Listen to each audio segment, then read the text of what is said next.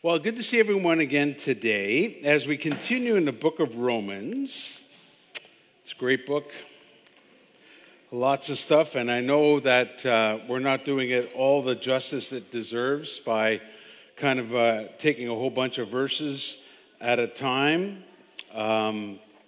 So for your homework, as I always like to give you homework, come back and relook at some of these chapters and spend a little more time in them. I want to get some preliminary things out of the way. I've broken up this portion of Romans chapter 8, verse 1 to 17 into 4 different areas. And before we get into those, I wanted to get some preliminary things out of the way. First of all, we just did Romans 7 last week, and wasn't that a blessing? And everybody's going, what are you talking about? It was pretty depressing. It is pretty depressing when Paul keeps saying, I do what I don't want to do, and I can't do what I want to do. But what I saw it as a blessing is that's my life. I saw it as a testimony to what I live. And instead of being frustrated and defeated and depressed and downtrodden, I found those words of comfort in Paul. And it really does give us a... If Paul is saying that, the greatest Christian to live in the first century, then it bodes well for us that actually experience this on sometimes a daily basis. And the move from Romans 7 to Romans 8 is quite distinctive. We'll get into that later on, but just to tell you that Romans 8, as I said in the notes on the invite today through the Facebook invite, it's one of the most beloved chapters in the New Testament, and if not the entire Bible. We're just going to go through the first 17 verses. And yes, it's a tall order what Paul does in just these 17 verses. He presents the gospel to us. Verse 5 to 8 talks about the mind. Verse 9 to 11 gets into the indwelling. And I really want to spend some time there. And of course, the grand end of this portion from 12 to 17, talking about the heirs of God, I still try to even wrap my mind around the fact that Paul tells us we are joint heirs with Jesus Christ. Can we even utter that we are his fellow brothers and sisters? So in this, the other big distinction I want to get, so the Romans 7 and Romans 8, huge distinction between the two. The other one is the idea of spirit versus flesh. And so one time I preached to you guys on the world and how it invades our life and how it comes in. And so we have the sin, we have the world, and we have Satan. And the world is, and always the talk was, we're defeated in our flesh. It's not really our flesh, our physical flesh. The word is sarx in the Greek, and it's really talking about our sinful nature. And then the spirit, really in Romans 7, it was the spirit, the human spirit. And here we're talking about the Spirit of God, the Holy Spirit. So there's quite a distinction to be made. So, Romans 7, internal battle that goes on. Romans chapter 8, it's whether you're a believer or not. And for those who are not believers and are here today, I invite you to soak in these verses because they are really telling us where we're headed and how you can know and how you can ask for the Spirit today and have him indwelling you right now. I want to move on to the importance of Romans 8. We're going to take in the next couple of Sundays the rest of this chapter, and it just has this fantastic crescendo as it continues to pound. Paul takes a lot of time in Romans chapter 8 to really outline truly what it is to be a believer in Christ. And I'll finish with my final point of our preliminary things is the assurance of the believer. If there isn't any other passage in Scripture under Paul's writing, the Lord does a phenomenal job in John chapter 10. But here, Paul really unpacks the assurance of the believer, and we will look at one single verse that really knocks it home for us. So, I'm going to ask you 3 questions to prime us for thinking about today. What cry will you make? And you go, well, what are you talking about here? Well, we saw in Romans chapter 7, one of the final verses, verse 24. There is a cry that says, "Wretched man that I am, who will save me from this body of death?" And culturally, that actually had a massive significance. Under Roman rules, there was a time where if you were guilty of murder, you would have to strap on the corpse of that body and live with it. And as that body would eat into your body, the cry would be, "Wretched man that I am, who will save me from this body of death?" Now that graphic picture is really sometimes the life of the believer, where we have sunk so low and we're making that cry.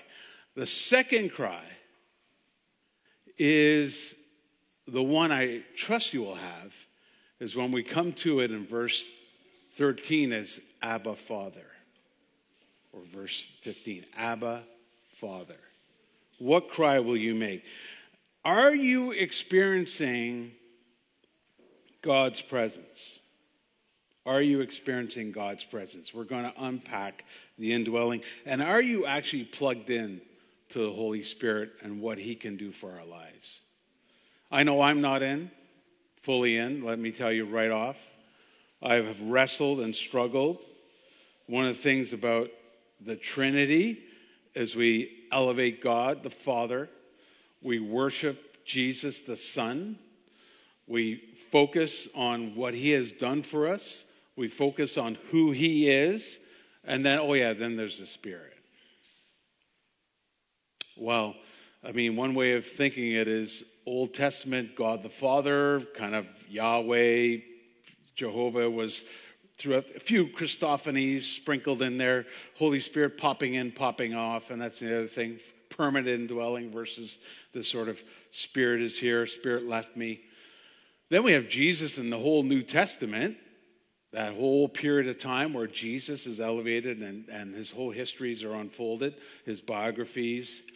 And then the church age, day of Pentecost. That's the period of the Holy Spirit. In fact, the Holy Spirit has had a full-time ministry for the last 2,000 years, and yet he's still the third chair of the Trinity. And he's, in my books, the third chair, and I've got to bring him up and give him the full due and honor that the third person of the Trinity truly needs.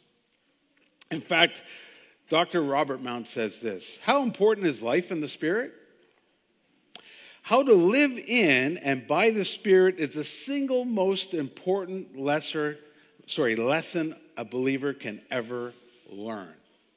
Say it again. How to live in and by the Spirit is the single most important lesson a believer can ever learn.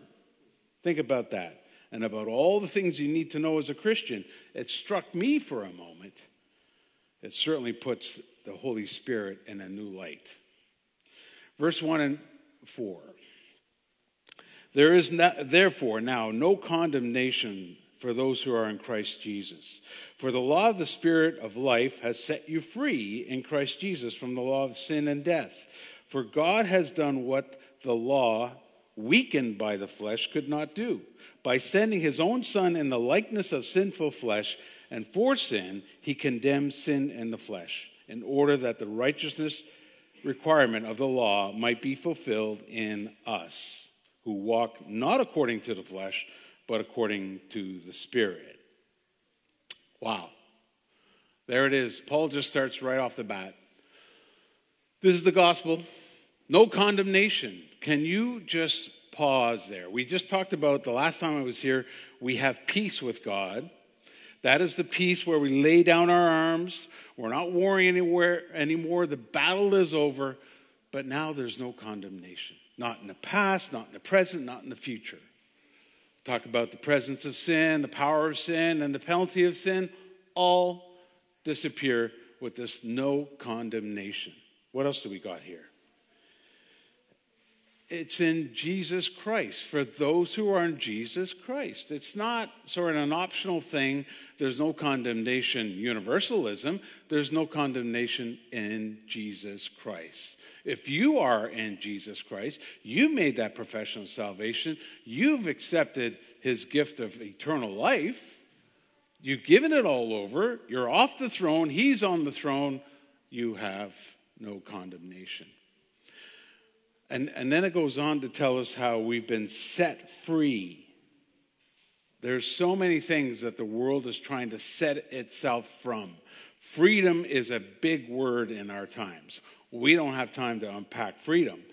But being set free is, in some places, the object of their entire lives is to be set free. Set free from so many things.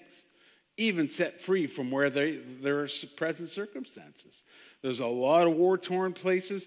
There is a lot of places where people are living in poverty and all kinds of different things, marginalized, and are looking to be set free. Christian, I'm telling you today, brothers and sisters, you are and have been set free.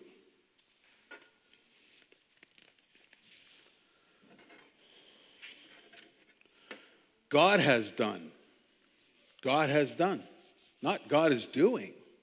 God will do. God has done. Verse 3. It's done. So, nothing for us to do. We always talk about the done religion, not the do religion. And again, we always get a little worked up about the word religion in our circles. But it's the done religion. It's already done. What has he done? Sent his own son. We celebrate that all the time. But it wasn't just sending his own son, because that would have just been Christmas every day. He sent him in the likeness of sinful flesh. He's like us. Remember fellow heirs? How can we be fellow heirs with someone? Not only are we made in the image of God, but he sent his son in our sin, like our sinful flesh, but no sin. And I won't get into whether he was able not to sin or able to sin, but at this point it's sinful flesh, likeness of sinful flesh. And what? For sin. The problem. For sin. Everyone's talking about, no, live a good life. Live an honorable life. Live a life that you could reflect back and leave your legacy. No. There's one thing that plagues humanity. Sin. He sent him not just in sinful flesh, so that we're all the same, but for sin. And then he condemned sin in the flesh. So then it was not just some sort of, okay, let's see if this works. This is our plan B. Plan A didn't work. Plan C is in the backup here. No, this was the plan from the foundation of the earth, and it did the work. It has been accepted. He said it is finished, and he was received in glory. So it did condemn sin in the flesh. Again, stop looking at flesh as body. Look at it as condemn sin in our sinful nature. And for what? In order that the righteous requirement of law may be fulfilled. See, he came in and he said this. I did not abolish the law. I actually fulfilled it, he said in the great Sermon on the Mount. And that was his object at all times. It says the law is fine, but look what happened to the law. It was weakened by the flesh in verse 3. The law was fine, but it was our sin, our choice in the garden that's been carried throughout the imputed, imparted sin through generations and generations that we now, and then of course our own personal sin that we're guilty of. That weakened the law. And just back it up to verse 2 there, for the law, the spirit of life. That word law is actually the power. See, we have power on our side. We have the power of the spirit of life. That's what life in the spirit's all about. We have the tools, we have the equipment, we have the wherewithal to fight sin in our lives. It's been done with, but there's that process that we talk about every time we're up here. The sanctification, that forward looking, that future resurrection. That future time when all of this will be put away. Verse 4 is really important here because it really speaks about our holiness. Verse 4 is of great importance for our understanding of Christian holiness. First, holiness was the ultimate purpose of the incarnation and the atonement. The end God had in view when sending his Son, not our justification only through freedom from the condemnation of the law that we saw in verse 1, but also our holiness through obedience to the commandments of the law. Like, we're not exempt, Like, the moral law still applies to us. Secondly, holiness consists of fulfilling the just requirement of the law. The moral law has been abolished for us, has not been abolished for us, which I just said. It is to be fulfilled in us. Although law obedience is not the ground, it's not the ground because we're under grace, it is the fruit. Didn't we just talk about today's craft, the fruit of the Spirit? We're going to look at Galatians 5 in a moment, but there's that fruit. You want to know if you know you're a believer? Where's the fruit? If you want to know if a fellow is a believer, where's the fruit? And third, holiness is the work of the Holy Spirit. Let's give him the proper due. It's the work of the Holy Spirit. Romans 7, we just talked about, insists that we cannot keep the law because of our indwelling flesh, sinful nature, / Romans 8:4 insists that we can and must because of the indwelling of the Spirit, which we'll get to.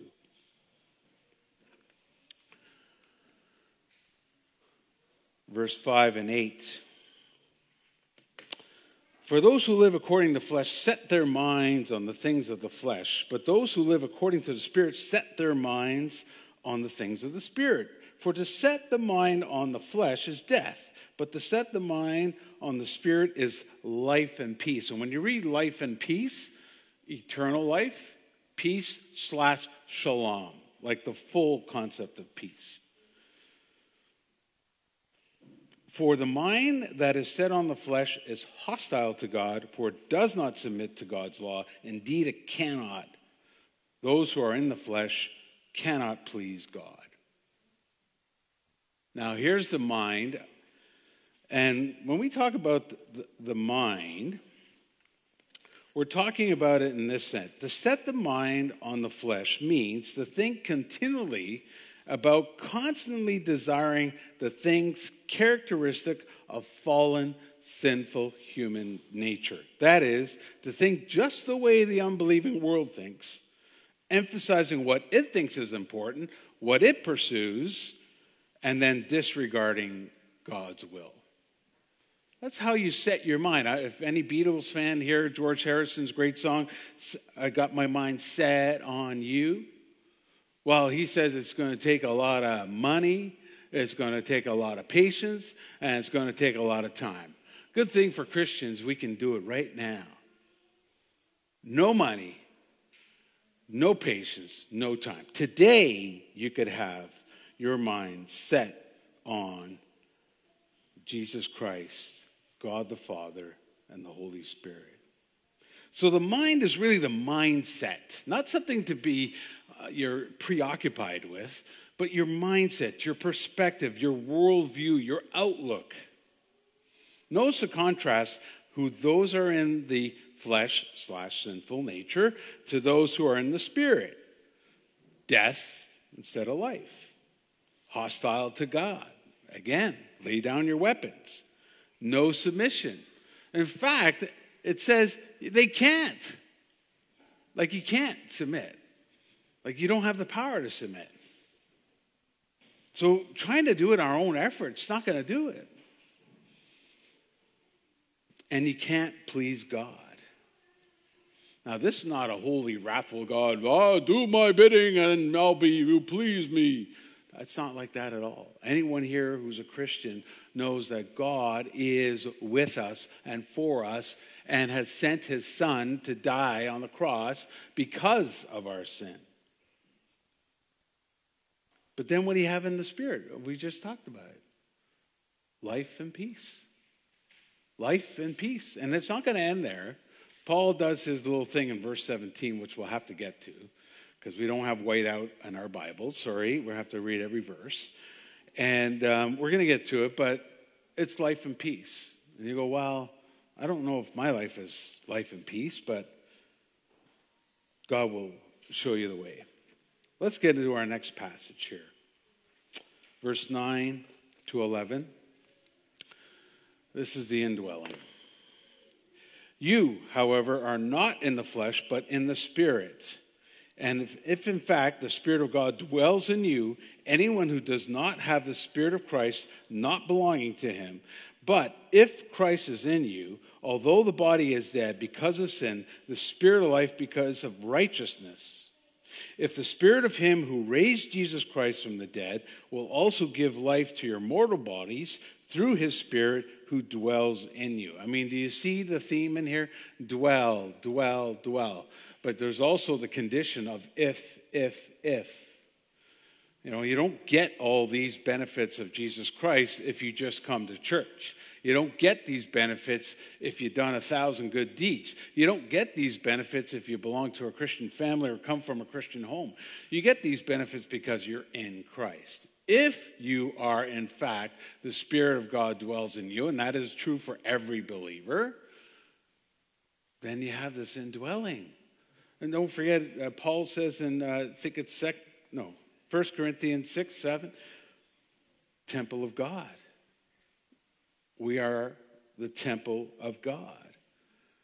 And here we have the idea of Spirit of Christ in verse 9. Spirit of God, Spirit of Christ, God living in you. Do you see how the whole Trinity is in there? Philosophers often urge people to set their minds on eternal things rather than on transitory affairs of this world. Philo condemned those whose minds were taken up with the matters of the body and its pleasures. Philosophers divided humanity into the enlightened and foolish. Judaism divided humanity into Israel and the Gentiles. Paul here divides humanity into two classes, those who have the Spirit and those who are left to their own devices. In this passage, we see three things to notice. First, because of our new nature, we have a brand new life. Like, there is that sense of all things are new. 2 Corinthians 5:17, we're a new creation. And so with our new nature, we actually have a brand new life. Also, this idea of life is we have the promise of a future resurrection. So we may not get all of this, and that one thing we fall to a lot of times is our emotions and our feelings and, you know, what our weeks look like from time to time. And that gets us into this place where we just don't have the sense. But the future resurrection is promised to each one of us. Thirdly, one mark of a genuine Christian is the indwelling of the Holy Spirit. We've been saying he actually takes up residence inside those who know Jesus Christ. There's a passage I'd like to take us to, 2 Corinthians chapter 7. I don't have it up here. It's only 3 verses. Here's the whole building of the temple. David wanted to do it, and God said, sorry, you're not going to do it. Your son Solomon then gets all the things, and Hiram brings the cedars from Lebanon, and there's just all this work going on. Finally, the temple is complete. And then we read this. So then, as soon as Solomon finished his prayer, fire came down from heaven and consumed the burnt offering and the sacrifices. And the glory of the Lord filled the temple. And the priest could not enter the house of the Lord because the glory of the Lord filled the Lord's house. When all the people of Israel saw the fire come down and the glory of the Lord on the temple, they bowed down with their faces to the ground on the pavement and worshipped and gave thanks to the Lord, saying, for he is good, his steadfast love endures forever. You see, God set us in the garden, and after that, go and fill the earth. We were the ones to fill the earth. We build a temple, and he fills the temple. He's filling us up again. He is coming back. Where God and earth and humanity meets is at the temple. Right then it was that physical temple. Right now it's us. And are we now experiencing this presence, I said, that question I gave to you? Are we feeling it? Here, the Old Testament illustration shows us in a permanent sense forever in the New Testament dispensation. Are we feeling the Spirit's presence?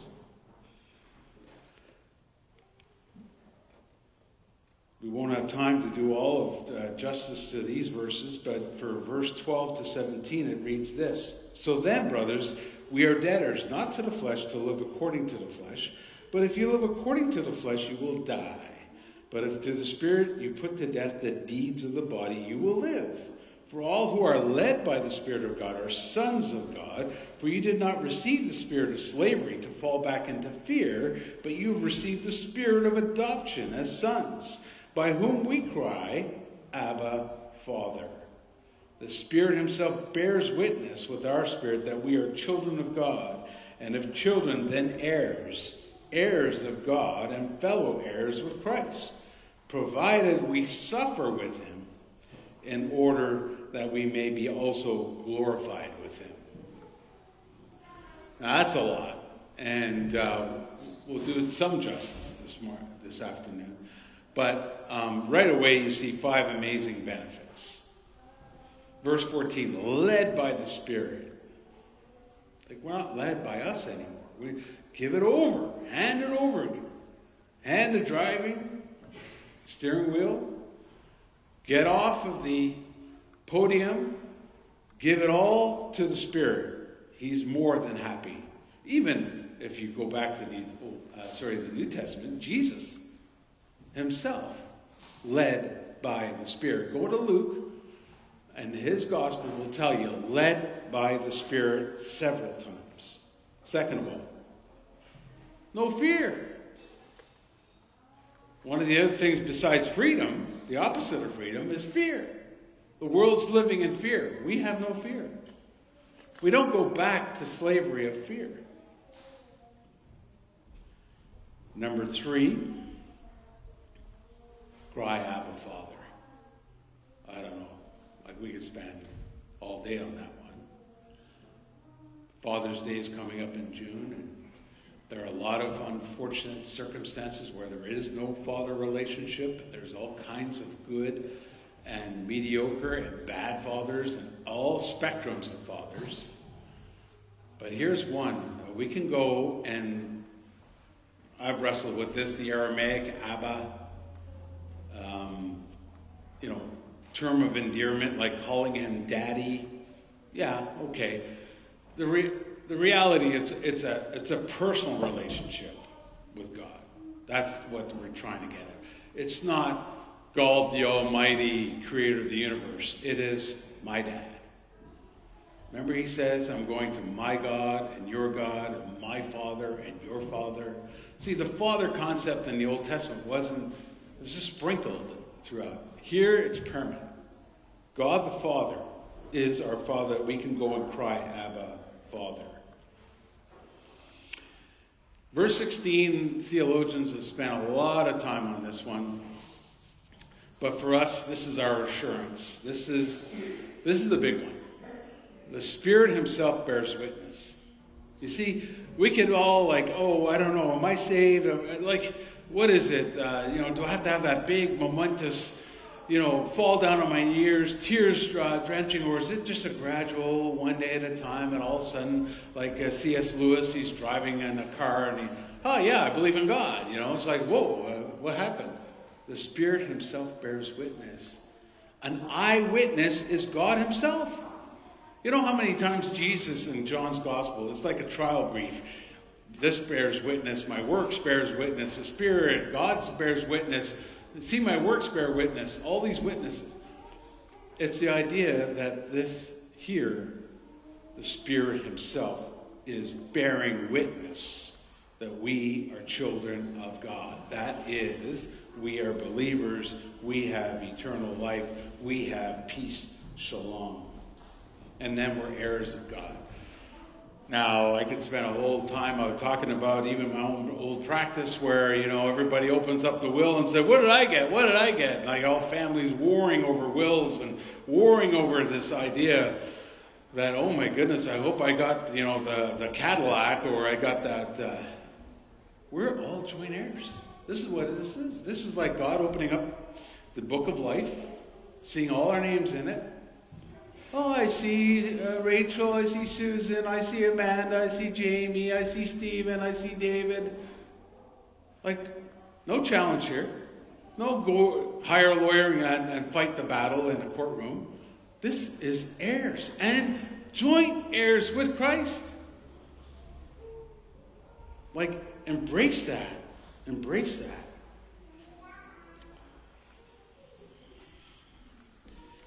Won't have time to go into the deeds of the body in Galatians chapter 5, we alluded to earlier, but Dr. James Boyce talks about verse 14. He points out that we are sons of God is a radical, supernatural, and far-reaching. It's radical because your life has experienced the greatest change that could ever be. Once you've served Satan, now you serve God. Once you walked in darkness, now you walk in the light. Once you followed your own desires, now you live to please God. And once you were dead, now you're alive. That's a radical change.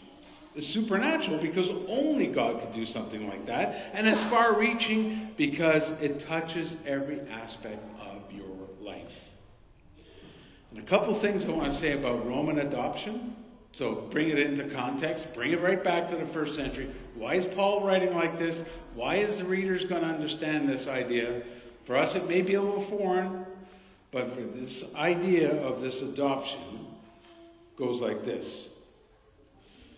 As a legal act, Roman adoption had to be attested by witnesses. The Spirit here is attesting to the witness that God adopts the believers in Jesus as his own children. So that's verse 16. Verse 15, Roman adoption could take place at any age, canceled all previous debts and relationships, defining the new son and daughter. By the way, that is sons and daughters. So anyone, it's just a term that they use for the translation, but it means sons and daughters. Defining the new son and daughter wholly in terms of this new relationship to his father, whose heir he has thus become.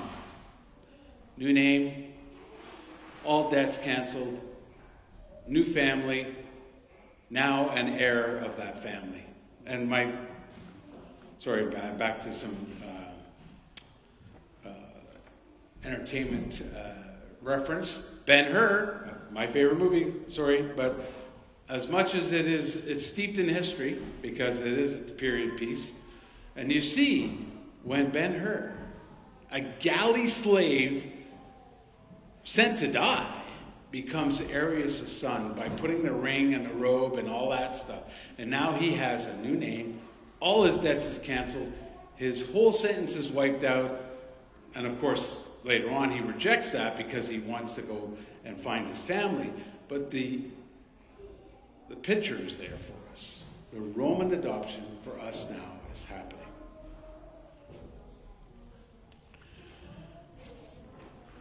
A word on suffering in verse 17. Sorry, he brings that up again. Remember, last time we had peace, there was a whole lot of suffering. He brings the suffering again. God is not their stern judge, but their confident and helper, and he makes them children by adoption. There is an inward sense of sonship, as we saw. There is a promise of the present and future inheritance on the condition that we receive not so much life and peace, but the cross that the gospel calls for, as well as the crown that it promises. See, the way of the crown is through the way of the cross. The way of the cross is the only path to the glory awaiting fellow heirs of Christ. Right? Christ suffered. We will suffer. The gospel means strength for trials, not escape from them. Not escape from them. So, life in the Spirit. Life in the Spirit. These short 17 verses give us this. We have a choice. We have the answer. The answer is to live according to the Holy Spirit.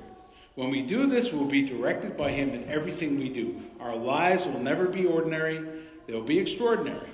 This freedom comes from the understanding this amazing truth that Christ has redeemed you from an empty way of life full of rules and regulations. You're free and called to live a life worthy of your calling. Today, you may start renewing your mind to this monumental truth. I trust you will see it operating in your life.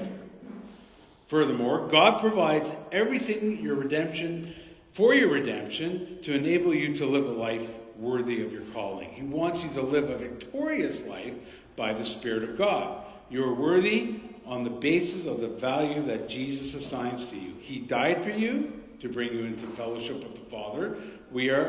Who are we to disagree with such a wonderful gift? Today, it is my prayer that you will drop whatever burdens you are carrying at the feet of Jesus. He has already bore them, so you should not have to. I trust you understand the incredible grace you've been given. And finally, aren't you glad that your rights as God's child wasn't left to emotions and feelings? He guaranteed it through the Holy Spirit, which He sent into your hearts to continually confirm that you are His child. He is speaking love over you. He is pouring grace over you. He has given you world-overcoming power to live the life of victory in this present time. I trust this revelation of your sonship, daughtership, bless you today and change your future. So, to sum, life in the Spirit is an invitation from God to live the life He wanted you to enjoy, life eternal and peace, shalom. That whenever suffering enters into that life and peace, you can cry, Abba, Father. And He will give you the strength to endure, not avoid, as a fellow heir of Jesus Christ. So our three questions. What are you going to cry? Wretched man that I am, or Abba, Father? Are you actually experiencing God, the Holy Spirit's presence, as He once filled the temple that they couldn't even get into it? It was just fully consumed. And that's what He's doing to us. He's fully in. There is this sense of a supernatural filling when, I got filled by the Spirit. But there's a time of Pentecost when we all came to Christ that we have a permanent indwelling. And there's sometimes, and that's again for a future time, to talk about a special indwelling of the Spirit for a particular work. But that Spirit, the Holy Spirit, is with you 24/7. And are you plugged in to life in the Spirit? I know I need to do a lot of homework on this. I need to stop and ponder and think about where I stand in the Spirit. I look at my library and I got maybe 200 books on Jesus, 20 books on God the Father, and about 2 books on the Spirit. And it's just the nature of us in a very materialistic, where we can comprehend Jesus being a person. We understand God the Father as being the creator of all things, just not giving the Holy Spirit His due place in our lives. So at this time, we'd like to pause, and I'll pray, and then we'll move into our communion. So Heavenly Father, we're just so thankful for these verses that just show the wonder of your Spirit, the wonder of your love, the wonder of your grace poured on us. You sent forth your Son in the likeness of sinful flesh. You've given us the power to set our minds on you and on the Spirit. Father, to have a permanent indwelling, to be the temple of God. And Father, that we are joint heirs and heirs with Jesus Christ is too much to bear sometimes, and that the Spirit himself bears witness to us. So, Father, as we open our hearts today to hear these words, let the Spirit come in and do his mighty work in us, and let us be transformed for us to live life eternal and shalom, peace in this world, and share it with others who need to hear this message. So thank you, Father, for this wonderful message in Romans chapter 8. And we thank you for all these things in the name of Jesus Christ, our Lord and Savior. Amen. So as we move,